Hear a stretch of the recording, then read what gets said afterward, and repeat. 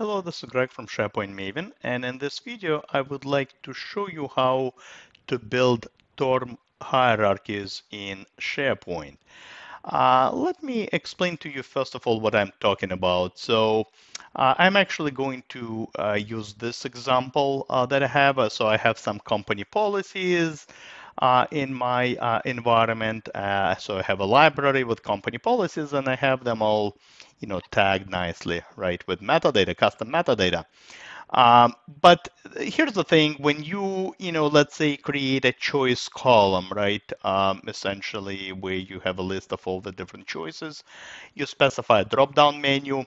It's pretty much kind of a single list, right? So it does not allow for hierarchy of terms. Let's say under finance, I want to be very specific. It's accounts payable and accounts receivable, or HR is broken down into, I don't know, onboarding department and so on.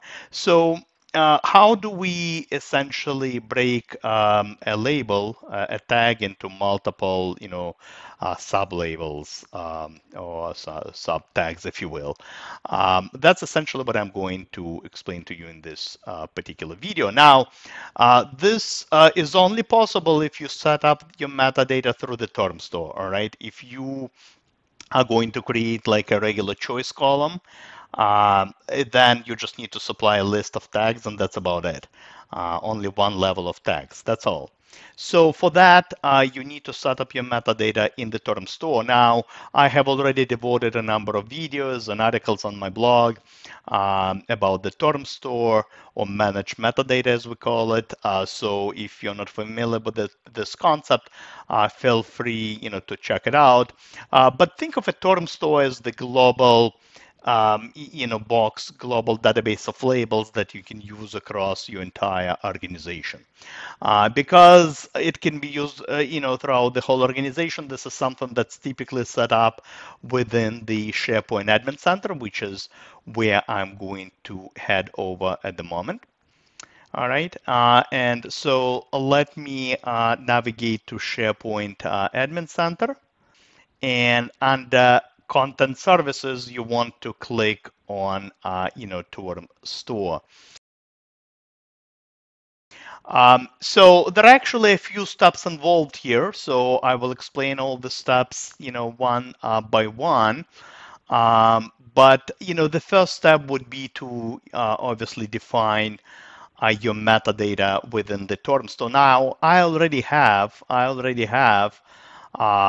different sets of metadata. And by the way, this is what it looks like in the term store. As you can see, I have a list of global document types that pretty much I can use and reuse throughout my organization on any site or document library.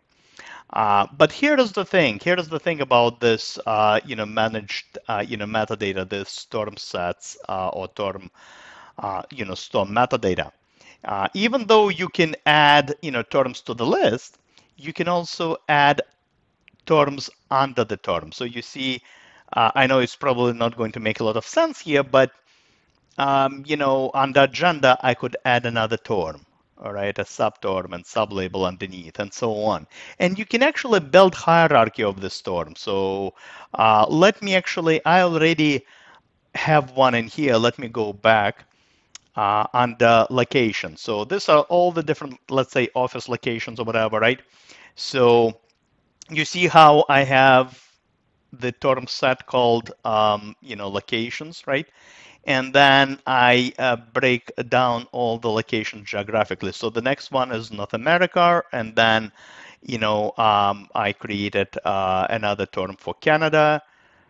And under Canada, I have all the, different office locations, different cities. Same way here, you see, I have essentially, this is the hierarchy. So I have the main term, then a term underneath, and then, a term underneath, and so on. And I could go on and on, all right, as long as it makes sense. So under Boston, I don't know if I want to break it down into different neighborhoods, let's say.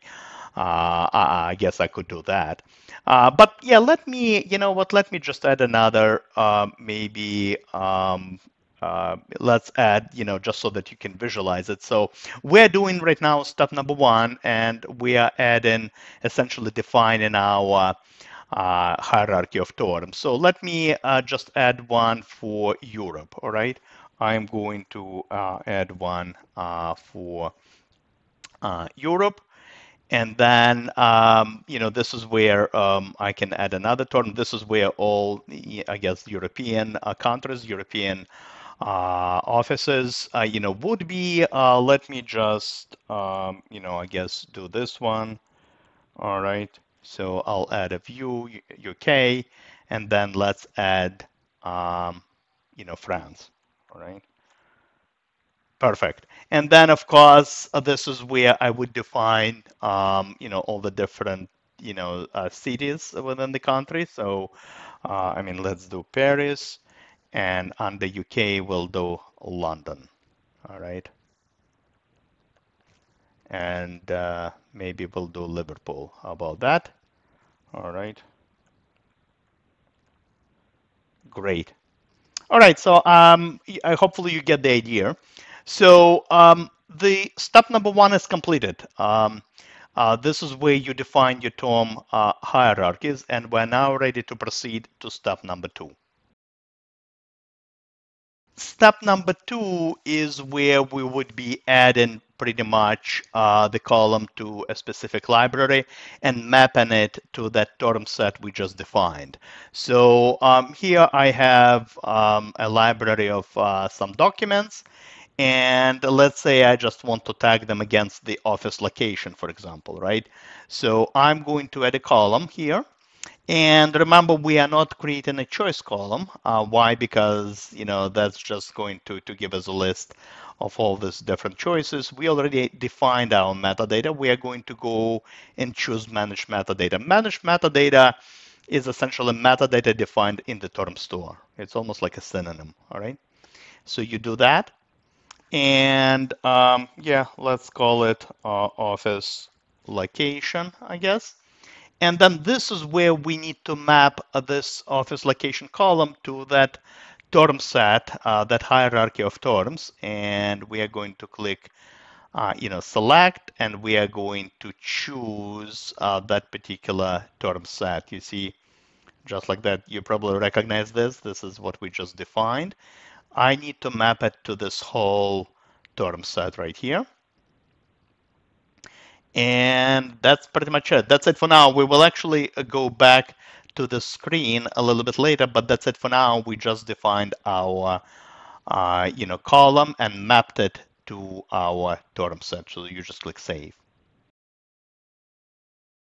So the next step would be to obviously tag the documents. Let me do that. To tag the documents, first of all, we can literally just click on the document or multiple documents, and we can tag it just like that. Let's go against this particular term set, and yeah, you get the idea. You see, I can now choose the hierarchy of terms and tag it against the particular office location, just like that. But just to save some time, I'm going to click Edit in Grid View. In here, you know what, I'm just going to type it in. You can actually do it in bulk and, just like that. And let's add, I guess, a few more choices. And yeah, you know what? Just like that. Perfect.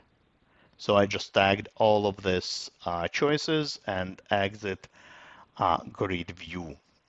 All right. So essentially this step is completed as well. We just tagged all the documents. The next step is optional, but I think it's actually find it quite helpful. And let me explain to you what it is. So look, if you notice under office location column, it pretty much displays to us the label, but it only displays to us kind of the label you chose, right? The actual term, I guess, you chose in the hierarchy of terms. Now, in this particular case, I guess it's pretty much self-explanatory, right? I mean, hopefully everyone knows that Paris is, the capital of France, and London is located in UK, and so on. But let's just say, you want to display the full hierarchy. So not just the term you chose, but also the parent, the whole breadcrumb, if you will, right? I think it might be more beneficial when you have, let's say, a list of departments or business units and sub-departments and so on. So at least you can see where this particular term resides, So you want to see almost like a folder path, the entire breadcrumb of this particular term. To do that, what you need to do is we need to go back to the edit settings. So you can do it during creation of the column, but you can also do it afterwards. And this is where we map the column, right? And then under more options, look at this. It actually gives you this choice. By default, it displays the term, but we can also display term plus parents. And when you click save, you will see what I mean. Look at this. It displays the entire path of the label. All right, so in my opinion, I find it useful, maybe not in this particular case. Hopefully everyone is familiar with geography, but it obviously helps when you have a list of, let's say departments and business units and so on. Now, let me show you one more thing, and this is not really part of setup, but just something to be aware of. Look, I once again have this library. Essentially we tagged all of this different, documents with different terms. And as you can see, I have all these different, series of locations, I guess, for the documents. And when it comes to filtering, so I'm trying to filter this by office location, right? And of course, I get the familiar, filters pane. And I can obviously, filter it by different, choices that I have. But here's the thing. I can only filter by the labels at the moment, or by the labels I tagged. What I would like to do is actually filter by groupings, right? For example, I want to filter by all US locations. Or all North American, locations. At the moment, as you can see, I don't have such an ability. You can only, at least as of the recording of this video, there is no such ability to filter by the major groupings.